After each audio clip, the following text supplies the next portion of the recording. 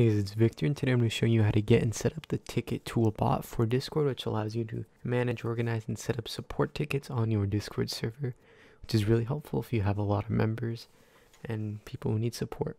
Now you're going to come to this top link in the description right here, and you're just going to click on invite. It's going to make you add this bot to your Discord server and make sure it's a server you have admin permissions on, or manage server permissions.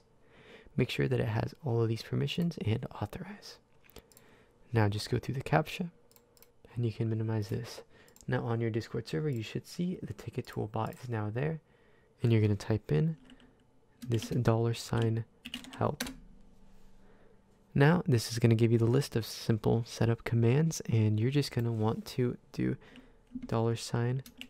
$help setup, and it's going to allow you to begin setting this all up. I'll also bring up this link right here, and you're going to want to click on this dashboard button and open this up back on your Chrome window.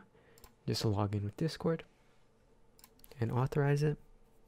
You may need to put in your password and manage it on the server you want it on. Now that you're in here, you're going to want to click on panel configs on the left and then click create panel.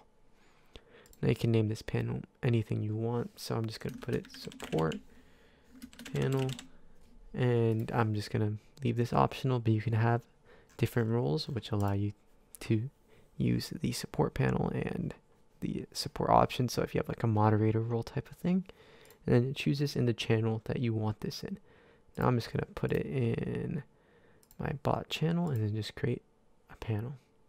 There you go. It's now there, and you are going to want to check your Discord server in the bot setting there.